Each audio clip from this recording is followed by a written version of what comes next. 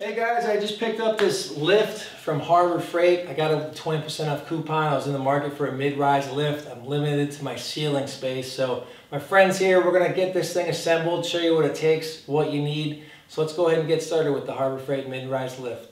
So here's how the hoses come assembled. You got your arms, handle for the pump. You do need to pick up the hydraulic fluid, as I said.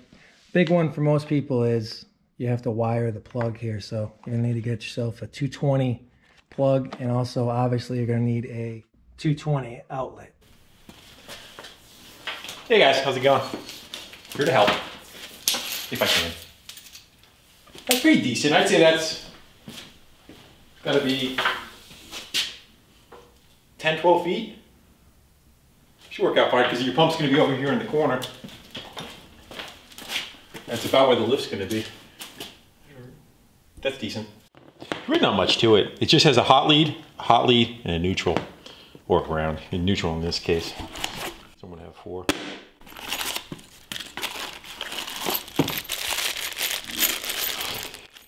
And I think these plugs have a couple of different options as far as what you can use. How do you wanna, what are we going for? I think what's your plug? It's a Straight. Couple of straights, but one smaller than the other, correct? Yeah, I think it's standard on that plug for that. And go take a peek at your outlet. So it's going to use the round on top. Yep. The fat and the skinny. So these two are going to be your hot leads, and this is going to be the neutral. So that's going to go to green. One's going to go to white, and one's going to go to black. Doesn't matter which one it is. They're both 120 volt going to it.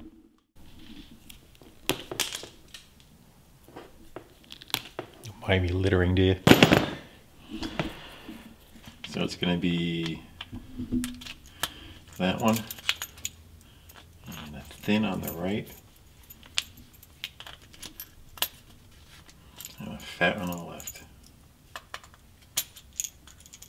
I gotta set them up so the leads are going in the right direction. That's what we got. Yeah, that's it. So this thing moves with such grace. I'm afraid I'm gonna go drop it. So I say we bolt the handle to it. It should have 4 bolts that are not there. What do you think? Where do you think they ended up? Oh man. Bet you they're metric. Oh boy. This is why you put things together, folks, as soon as you get them. I'm surprised they like a little bag or something not taped to it. Oh, you know. There was! Well, my friend found some Honda CR125 bolts that fit, and I found one. So the CR125 project may never get put back together for this reason. I'm glad I wire wheeled these subframe bolts, because that's what they are. Yeah, there's no 13s on a, that's going to be a 12, but. Oh, leverage. That's a little easy to move around. Very nice, very vacuum. You think you could come with any instructions or what? I can throw those away too.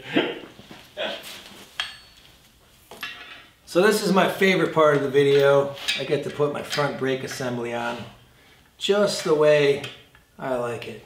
Just like that. Perfect.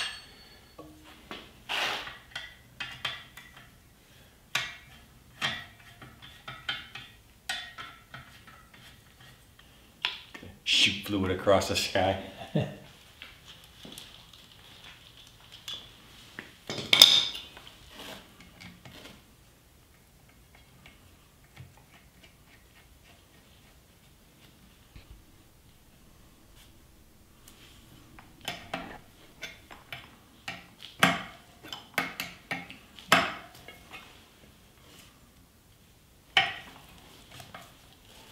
Try to neutralize that twist so it lays flat. Might be okay. Need fluid. Now we need fluid. What'd you say, 2 gallons it takes? I think I read 6.5. 6.5? No, quarts. Yeah, about to say. That's, I don't have the directions. I don't think it even came with directions. I'm You not rolling? Sure. Yeah.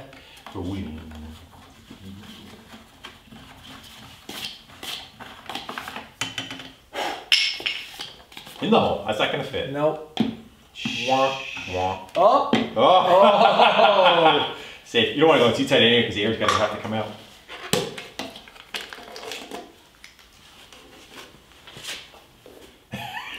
All over you. No pressure. Find out it takes like power steering fluid or something. Something totally different, yeah. Can you see on the side of it how far up we're going? No. I'm gonna guesstimate right about. Well, how many quarts is in that? That is 2 gallons, 8. Oh, it's 2 gallons. All right. Yeah. More? This is about, you got about half in there right now. You got a light? Just look in there. Because right now the pistons are all the way collapsed, so the reservoir is going to be its highest. When you go to run the lift, all this fluid's going to run down. Right. So you just want to be at airspace probably right under that neck by about ½ inch or so. All right. So just to recap, we did the plug. We got our nice and tight. We got, I call it the front brake because I'm an old motocrosser. There's no usually. Want me to tighten that for you? Well, I'm just saying usually they have the insert so it doesn't twist. Yeah, sure. So you got the hydraulic hose on. We got our hydraulic fluid in. Can we turn it on now? There goes my phone. Jesus, man, you weren't even close. Get that for you. Better?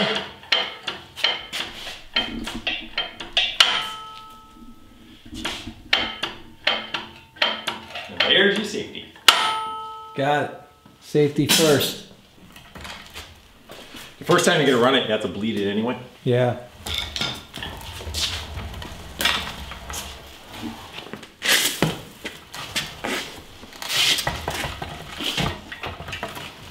I say we take some time. These hoses. Well, it looks like the hydraulic hose is definitely much longer than the hose that is on the pump. So we should probably just leave that little service loop in it. And you get electrical tape right in, we'll just tape them right together. Yeah. And no, I'm not leaving those little tie wraps on there. Those things will stab you and cut your hand.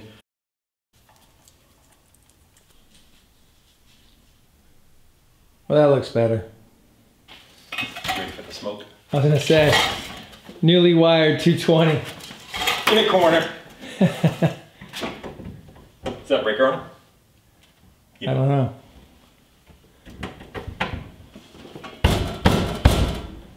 We'll find out. Fire hole. Yeah. It's gonna take a bit for the fluid to get through it.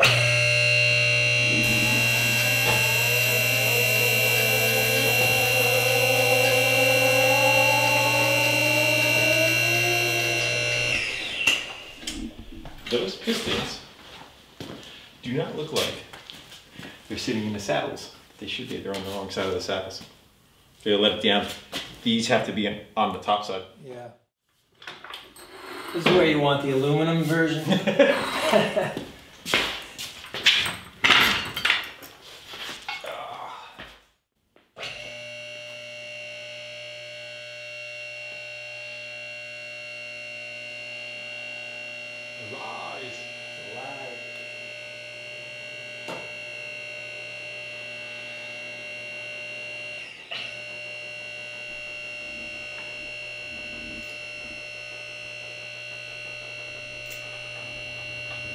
I think it goes up pretty high.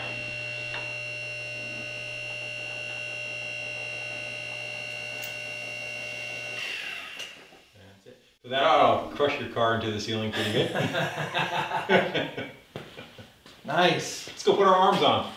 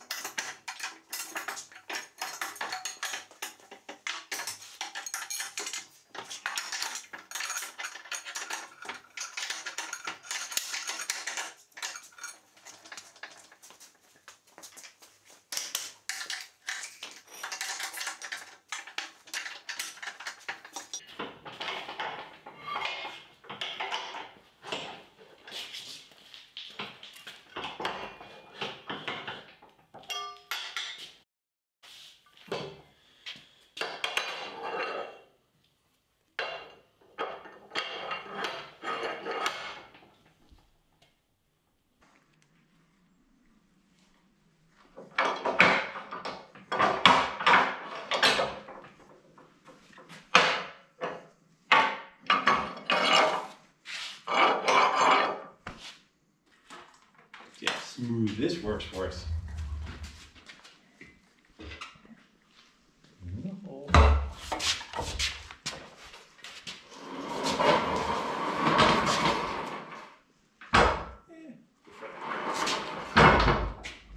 Not too bad. Oh. Granted, I'm not the one that was pulling it. Oh, better than trying to use a pry bar. I say we need a car. We have one. All right. It's not a car. What is it? Rusty old single cab. Oh. Let's bring it in.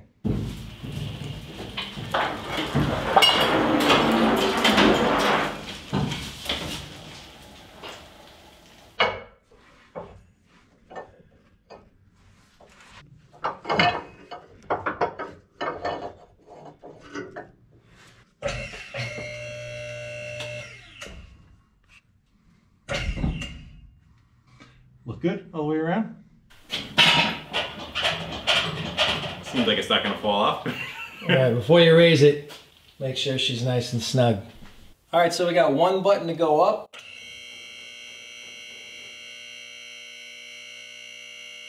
Now we're gonna lower it down onto the safety lock.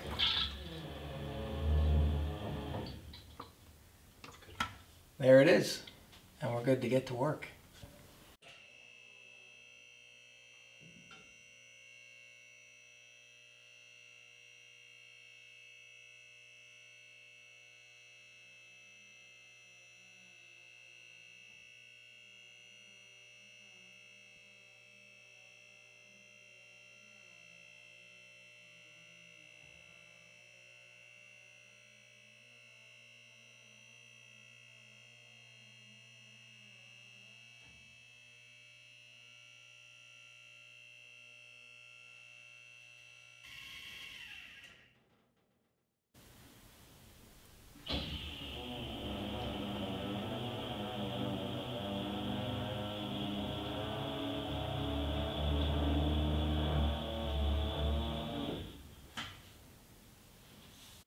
Alright guys, so this is the operating height that was fully extended, and then we lowered it down to the safety. So I just want to give you guys a quick overview.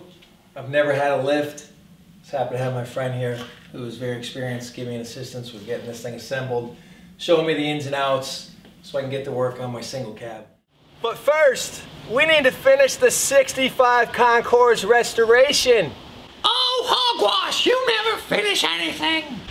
What an incredible Cinderella story. This unknown comes out of nowhere to lead the pack at Augusta. He's on his final hold. He's 4 or 5 VWs away. I think he's gonna hit a 2-iron here. Oh, he got all that! Alright guys, so that's going to do it for me. There's only one Bill Murray. What an awesome scene in Caddyshack.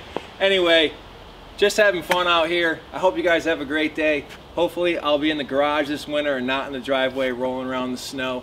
But you guys have a great day. Thanks for dropping in. We'll see you guys soon. Take care, guys.